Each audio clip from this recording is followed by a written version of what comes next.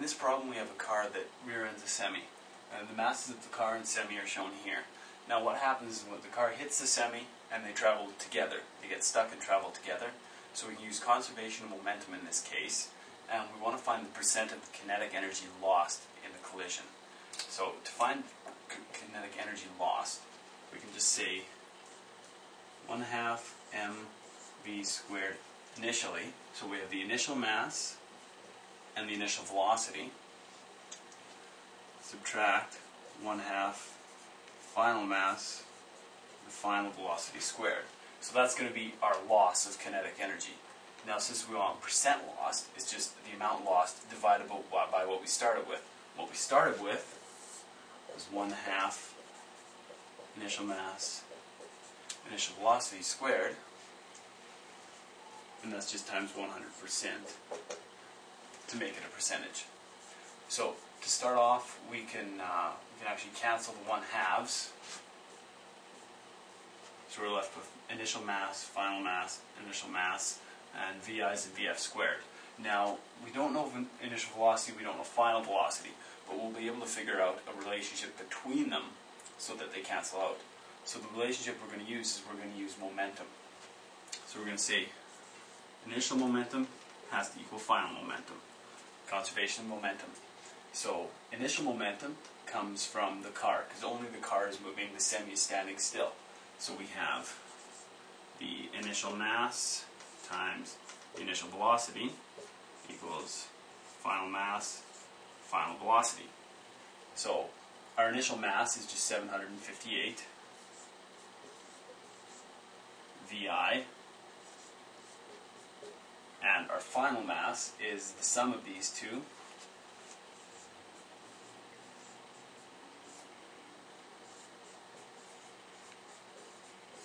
times the final velocity.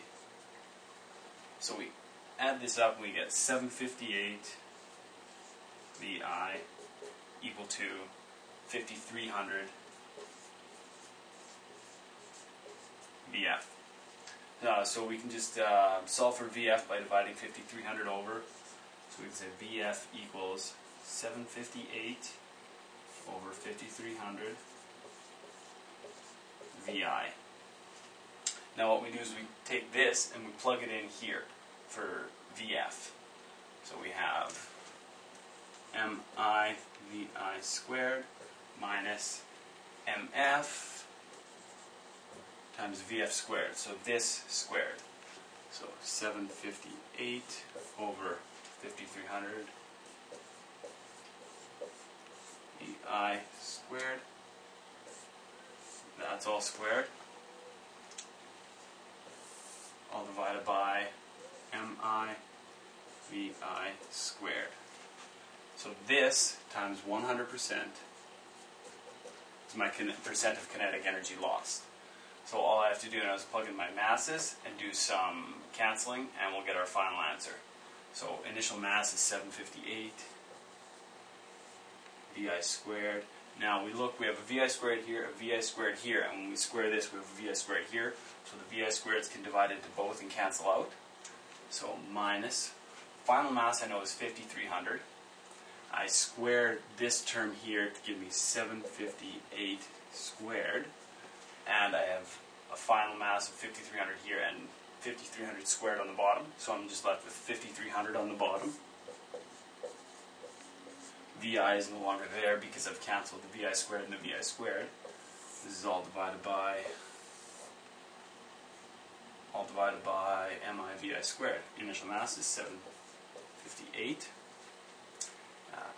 Initial velocity squared has been cancelled out. So all I am left with is this.